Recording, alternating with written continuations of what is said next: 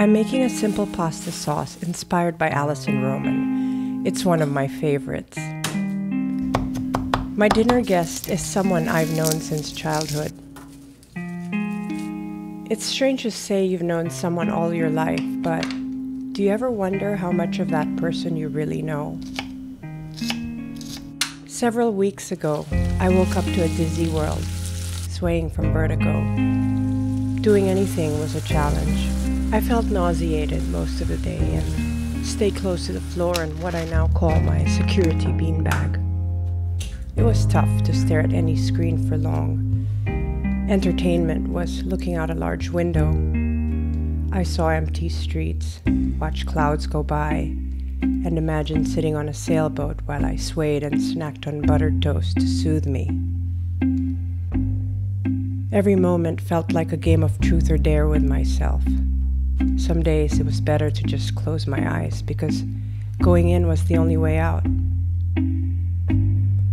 One rainy day, after struggling to find a comfortable napping position on my beanbag, like my dog used to do in his bed, I tilted my head a certain way and noticed the street I grew up on as a child.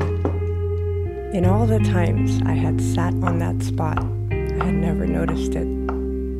I suddenly thought of my friend, and memories of happily playing in the rain and being in the moment came rushing back. She's my inspiration behind this series. The one who convinced me to create with abandon, who reminds me to never lose touch with that childlike sense of wonder and awe.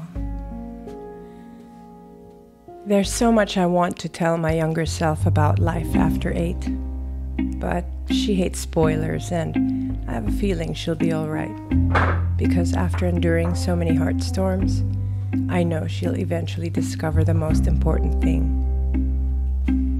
I want to share a beautiful poem by Derek Walcott called Love After Love. The time will come when, with elation, you will greet yourself, arriving at your own door, in your own mirror.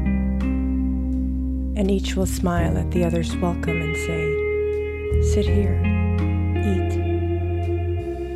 You will love again the stranger who was yourself.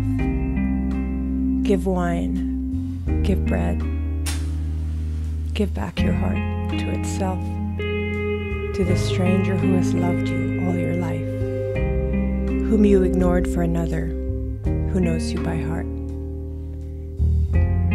Take down the love letters from the bookshelf, the photographs, the desperate notes. Peel your own image from the mirror. Sit, feast on your life.